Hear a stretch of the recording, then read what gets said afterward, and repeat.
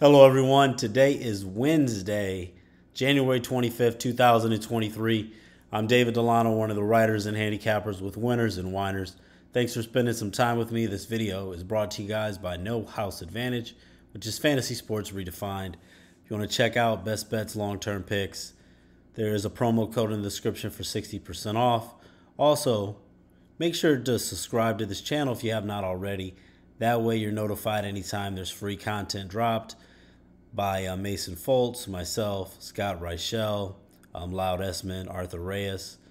And you can also, on Winners and Whiners, everything's documented, so you can check out our long-term records, who's hot long-term, short-term, and you can check it out by sport. Yesterday, we dropped both of our plays, as we had, in the video, we had over the total in the North Carolina-Syracuse game. As we had a cold spell, especially by North Carolina there for about a 10-minute stretch late in the second half. And then on premium side, we dropped the over in the game with Ohio State and Illinois. Illinois just kept on jacking up threes and were cold, and Ohio State had a very, very poor offensive outing. So dropped both plays yesterday. Despite that, for the season, we're 61% on 118 college basketball plays.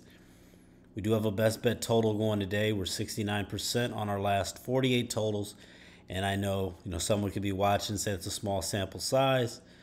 Overall on all picks, whether it's NFL, NBA, Major League Baseball, college basketball, college football, we are over 56% on our premium picks since joining Winners and Whiners on our last 689 plays.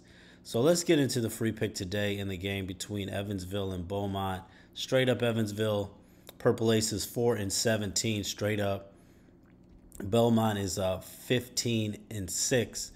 Right now I see Belmont's a 12-point favorite. There are some places, depending on your books, where you might only be able to get it at 12.5 or -13. So for the integrity of this video, and just depending on which book you have, we're going to go ahead, and I got it at 12. We're going to say Belmont -13 for the video. I think they should win this game by at least 17 points.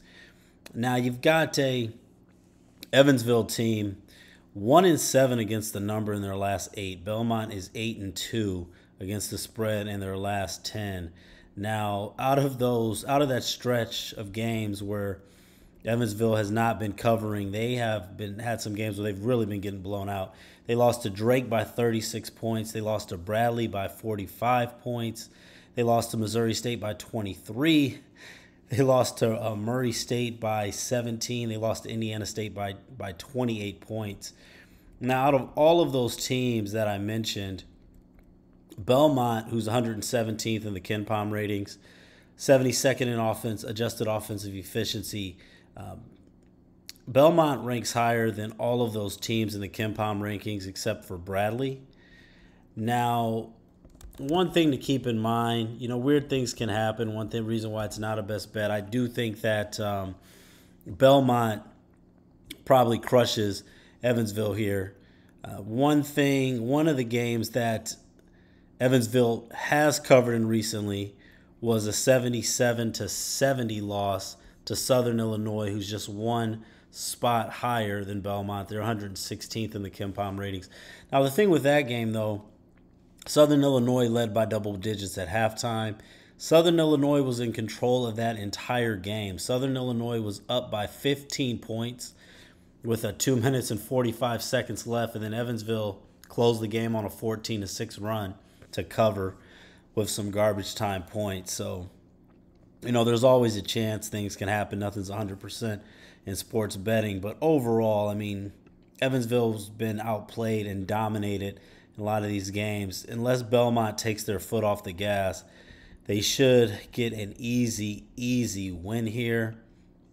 Evansville 349th overall in the KenPom rankings, 346 in adjusted offensive efficiency, 305th on the defensive end. So this should be I see this being a blowout. Like I said, once again, though, nothing's 100%. Back in 2019, Evansville beat then #1 ranked Kentucky in the second game of the season, and Evansville went 0-18 in conference play that year. I just mentioned that just to remind you sports is weird. Why do I say that? Always remember to manage your bankroll responsibly. But I do like Belmont minus the 12.5, minus 13 here. So that's going to be your free play. Appreciate the comments. Let me know what you guys are playing as always. One little piece of advice here just for sports betting. I would say a little exercise that you could do. Whatever sport it is, whatever game it is. When you look at pick a game for the day in advance, try to break it down and try to pick the line and the total without looking at it first, and then see how close you were. After a while, you'll probably be pretty much close to spot on. And if you see a big discrepancy, look at it differently. Do you have an edge there? Is there something that you're missing? Is there an injury or something like that? Because I know sometimes you look at the lines right away, you could say, oh, that line looks too good to be true or whatnot. But good exercise to see, well, what would you set the line at, before looking at it? So just something that you can practice there so you can work on doing this on your own.